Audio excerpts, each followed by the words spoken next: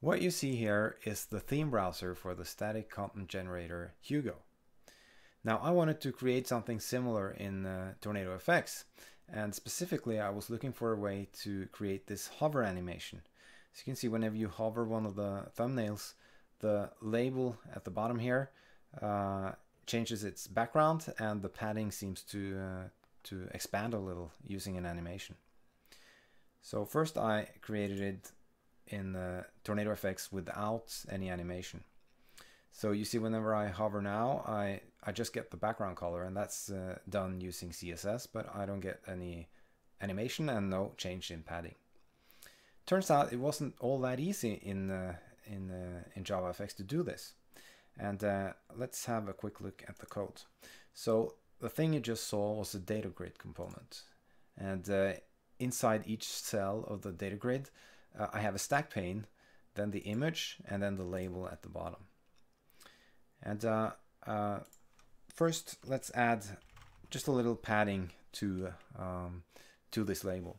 Normally, in the JavaFX, you would add padding to an element like this. So you would create an Insets object, and you can choose if you want to add padding to all sides at once, or specific padding to each side. So we could say, for example, that we wanted 10 for each side. This can also be expressed in TornadoFX as padding all is 10. And you can give any number, it doesn't have to be a double. This is an extension on node, so padding all, and of course corresponding padding top, right, bottom, and left is available on all nodes.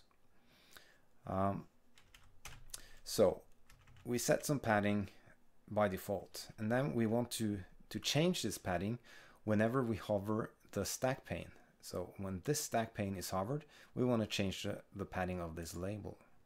So to access the stack pane from inside the label builder, we'll say parent, and then on hover. And we're past the hovering state, so we can now say that padding all is, if we're hovering, if hovering, it's 20, else it's 10. So if we rerun now, we would have a change in padding whenever we hover, but no animation. So it works. So the question is, how do you animate padding?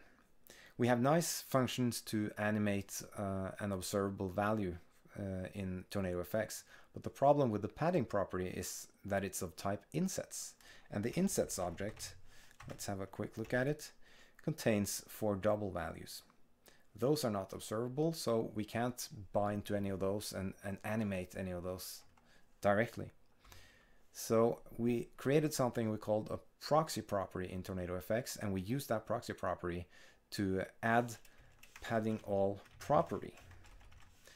So now we actually have an observable writable value of type double that will, when written to, create an Insets object and set that Insets object as the padding property of the node. So using the padding all property, we can now just say animate, and the first parameter to animate is the end value. So we want to animate to either 20 or 10, depending on whether we're hovering or not. And the next parameter is the duration of the animation. So let's say 200 millis, for example. So let's rerun now.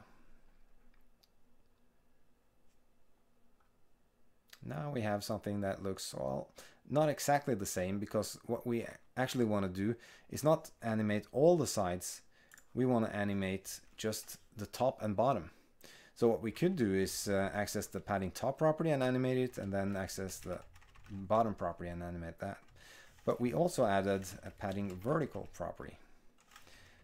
And of course there is a padding horizontal property as well. And what that will do is, whenever you write to this property, we will create a new Insets object and configure the top and bottom value to whatever you give it. And it will keep the left and right value. So let's rerun now.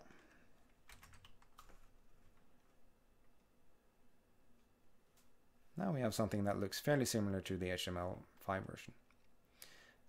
You saw how the proxy property we added on a node could make it quite easy to animate something that was hard to animate in JavaFX by default. You can also create your own proxy properties if you need to. I can't really see that many use cases for it, but at least for the padding properties on Node, it's a huge help. Thanks for watching.